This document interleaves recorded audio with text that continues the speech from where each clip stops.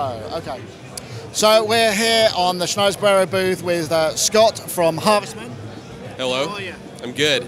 So what we're really interested in is, obviously modular has had a major surgence. I mean, you've been doing this for a long time, but what do you attribute the recent kind of rise in popularity to? I'm not sure of any one cause that could be responsible for this, but I'm enjoying it nonetheless. Do you think, the other thing is obviously, your stuff is primarily digital as well, which is actually, maybe in the beginning was seen as kind of, I'm not sure about now, it's really sort of seen as the innovative side of Eurorack and that side of things. Do you think that's where we're going, more digital, less analog perhaps? I think so. It's taken a very long time for my own products to be adopted in certain places because of the digital stigma, but especially with the efforts of what Roland are doing now, and I think that type of design will be receiving more attention in the future, yes. Well, that's interesting, you're going to say, because that was one of the questions I wanted to ask, because obviously Roland famously now entered the Eurorack market in quite a big way. What do you think that's going to do? Do you think that's a good thing or a bad thing?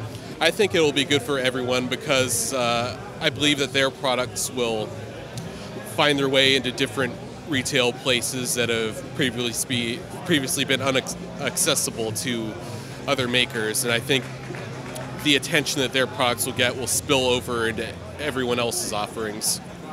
No, that's interesting you say that. So where do you think improvements need to be made? Eurorack is the massive sort of binding force behind a lot of this, the standardization. Is there a move towards maybe a Eurorack 2.0? And does it need, what does it need to have? Where are the shortcomings that we want to be addressed in maybe a new version of the same size format? I think most everyone's complaints involve the power supply specifications, the interconnections. As far as the physical interface between the performer and the instrument, I enjoy the simplicity that Eurorack and small format modulars in general have, where you have a much more direct relationship between your physical action and the sound that you produce, more like a guitar than a synthesizer with a keyboard. And I don't see any way of improving upon that. But I think that most of the complaints over this type of instrument have been purely technical, mostly related. So like busing and that kind of stuff? Yes. And the other thing is, where do you think that things are going to be going in the future? I mean, obviously there's been a lot of East-West Coast kind of thing. Is there a third way? I've been watching efforts pretty closely to develop a preset selection bus. Several manufacturers have been working together on some sort of specification. Some of my own designs will talk to whatever bus standard is out there eventually. Okay, and in terms of what you're doing, I mean, when you're creating modules, are these kind of things that come to you creatively, or are you working on feedback from the people who are using your existing stuff? How does that work for you? It's mostly, my designs mostly come from personal needs that I need to fulfill that can't be satisfied with other products in the marketplace. Right. Okay.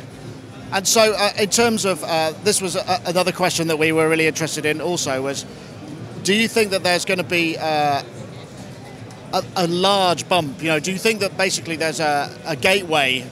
Roland is kind of like a gateway drug almost into the modular world. Yeah, I think there will be a nice little bubble over the short term, over the next couple years. I don't know where it will go after that, but it's certainly going to be interesting from now on. Okay, we got a couple of other questions. These are sort of standard questions we're doing across everybody. If you were starting out, starting out with a Eurorack system, what are the essentials that you would personally recommend that people kind of would get together when they're just starting out in modular? I don't really care much for very simple basic designs, particularly when it comes to the oscillator or tone generator part.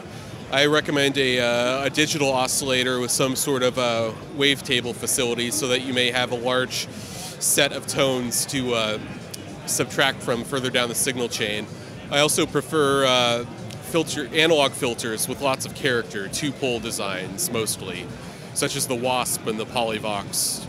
Yeah, I've really been enjoying two-pole filters recently. There's just something that you don't hear every day about them, isn't there?